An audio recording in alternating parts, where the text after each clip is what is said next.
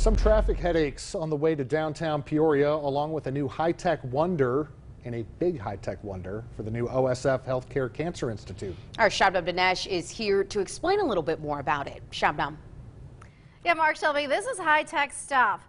First of all, beginning on Friday, as part of OSF Healthcare Cancer Institute's construction project, this area around OSF at Northeast Glen Oak will be closed for several days. The reason's construction, but it's not just any construction. Take a look at this.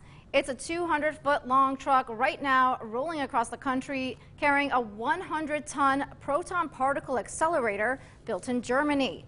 Proton beam therapy is a type of radiation therapy that uses protons instead of X-rays to treat cancer.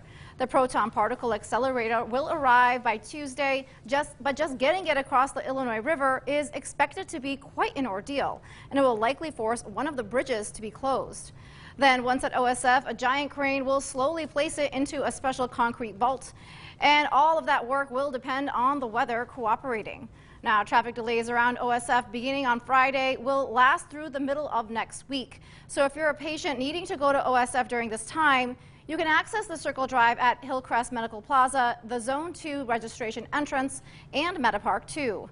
Once complete, this Cancer Institute will be just the second center in Illinois and one of only 32 in North America to offer proton beam therapy. Chris?